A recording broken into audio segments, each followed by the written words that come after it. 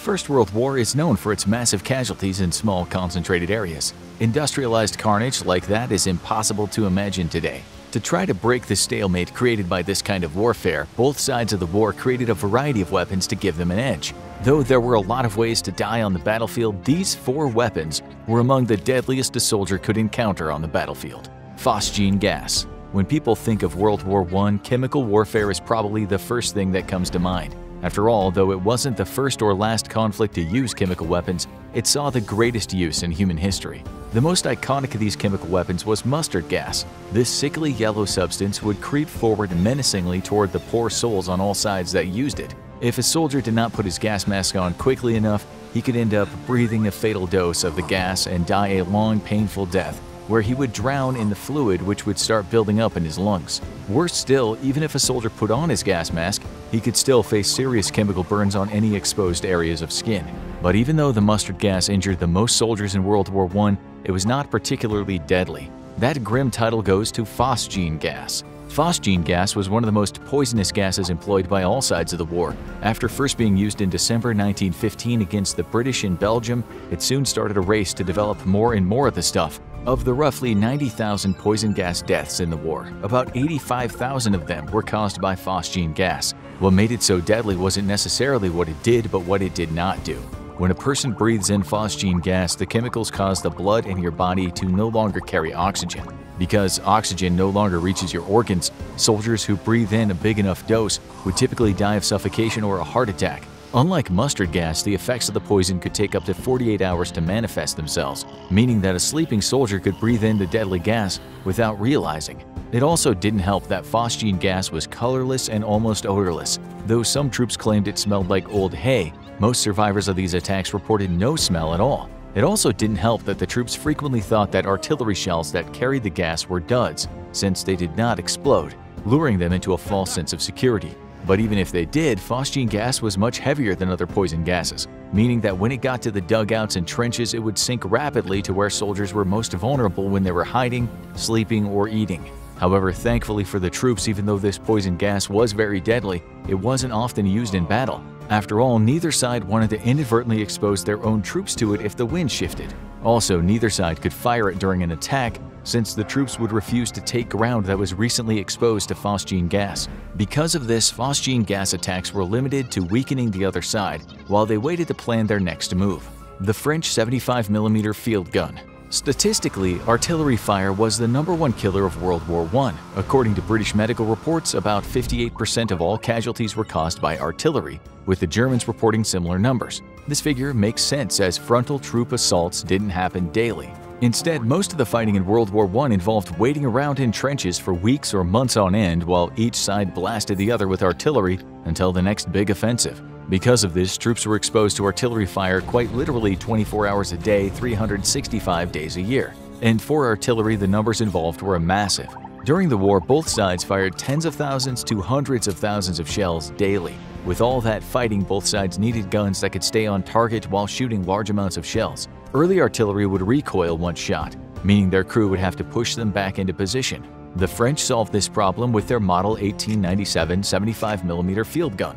Whenever the gun was fired, the barrel would recoil while the gun remained locked in place, keeping it on target. As the name suggests, it was developed at the end of the 19th century and surpassed all nations in terms of firing capability and accuracy. Other countries tried at first and eventually succeeded in developing a recoil system for their guns, but the French came out swinging, since no one could beat its 30 rounds per minute firing rate. In the first weeks of the war, with French infantry falling back in mass, French military leaders credited the 75mm field gun as what saved France, since its rapid-firing accurate shells would decimate troops in the open. However, even as the war evolved into trench warfare, the French still relied on the 75mm gun as the centerpiece of blanketing German positions with fire. Approximately 70% of French shells fired during the war came from this gun.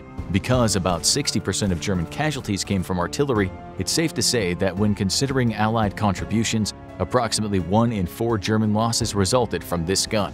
Making it even deadlier was the fact that as the French built better and more accurate guns, they transitioned the 75mm to fire their poison gas shells, making the gun even deadlier. The Type UC-2 mine-laying U-boats.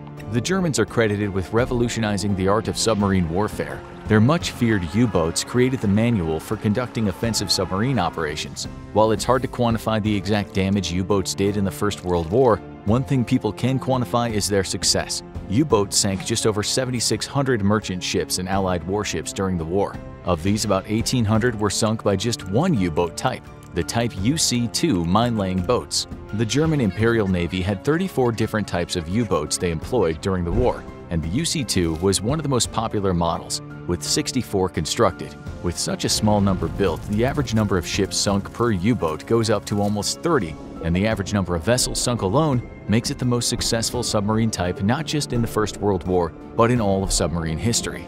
A few new innovative design features made it extremely deadly for merchants and warships alike. Their new double-hull design was the most important one for the crew's survivability. In previous submarines, the boat had just one hull. If that got punctured or damaged, it was lights out for the crew.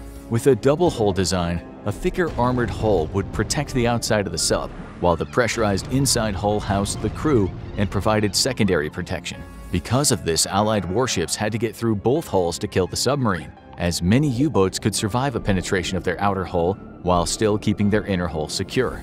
The new model was also about 3 times bigger than its predecessor, the UC-1. With all that extra room, it could house more powerful engines. With that, the boat could travel about 10,000 nautical miles while surfaced and about 54 nautical miles while below the surface. This enabled it to visit far-flung places around Europe where few expected a submarine to be lurking. Even worse for Allied mariners, the submarine was heavily armed with 7 torpedoes in the bow and stern tubes, 18 mines, and a deck gun. That means that after laying out mines, the submarine could still attack convoys. The damage these boats could do was massive. The most successful one in the class, the UC-65, racked up an impressive 106 ships sunk in just 1 year.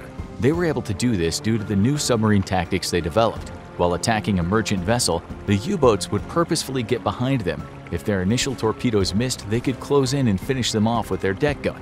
It was only when merchant ships started moving as a convoy that this tactic stopped being used. The Maxim machine gun.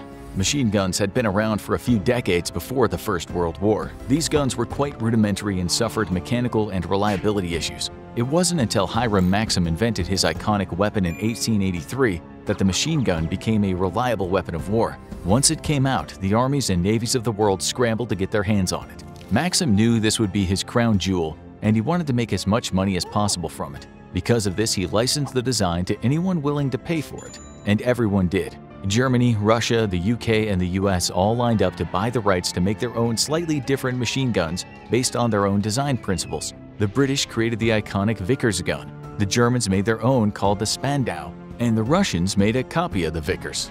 All of the major powers adopted Maxim's design due to its simplicity. The parts were cheap, countries could easily change the gun, and it would rarely misfire as long as gunners fed it bullets and water into its cooling jacket.